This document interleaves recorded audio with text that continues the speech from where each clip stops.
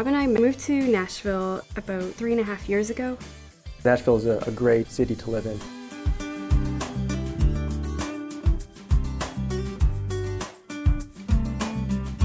There's nothing better than having a bunch of friends come over and really just get to know each other outside work. Laura and I have been married for 2 years, 2 months, and 2 days as of today. Yeah, we realized that today we were married 2 years, 2 months, and 2 days ago. So it's our 222 celebration. Yeah. And then too many. That's gonna be the next party.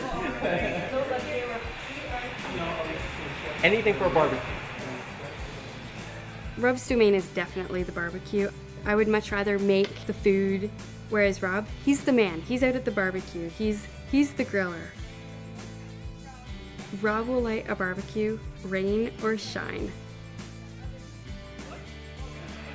We're having fun.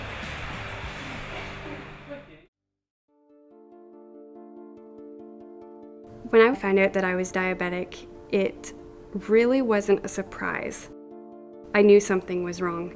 Being 7 years old and so thirsty that you could hardly think about anything else, I was clinically starting to go into the diabetic-induced coma. After I got to the hospital and some insulin was administered for the first time, I started to wake up that afternoon, and that's when life changed for me. At 7, that can be kind of difficult. Things like testing your blood sugar before and after you eat, before you exercise, after you exercise. These are all things that a 7-year-old might not be prepared for, so it was a complete life adjustment for me.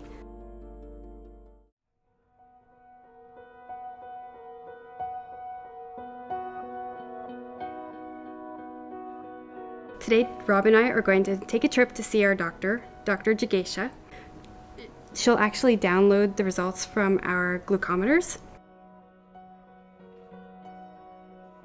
And she will monitor them and be able to look at and see, ooh, at this time of day, your blood sugars are a little bit higher than we would like to see. Is there something that we could do to be helping you? I've been treating Laura and Rob for the last 4 years, give or take a few months. Laura and Rob are exceptionally motivated and really easy patients to care for because they do such a good job looking after themselves.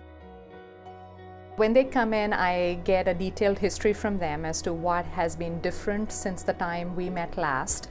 I also see how they're doing with regards to that, address both high and low blood sugars, talk to them about whether they have had all their screenings done in terms of their eye exams, kidney exams, foot exams, which are all common complications that can arise with poorly controlled diabetes. Turns out you're having more trouble with some lows recently, right? Wow. Okay, all right. So tell me a little bit about that. Is it exercise? Is it food? Or? Yeah, recently.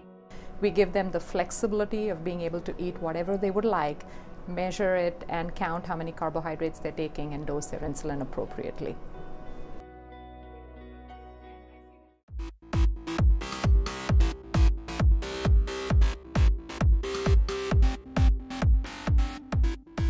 The most effective way to make insulin work better in the body is exercise. At a minimum of 5 times a week, I go to Jazzercise. I started back at Jazzercise again about 6 months ago, and I was a mess. I couldn't do it, and it's only been in this last month that I feel like I'm actually keeping up. It's a workout that really keeps me in condition, and I feel it. So it is a real big lifestyle challenge.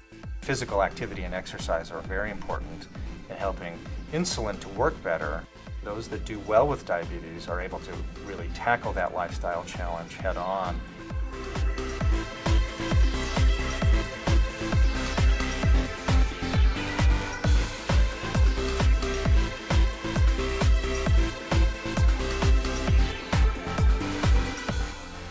It really keeps my blood sugars under control because I do work out.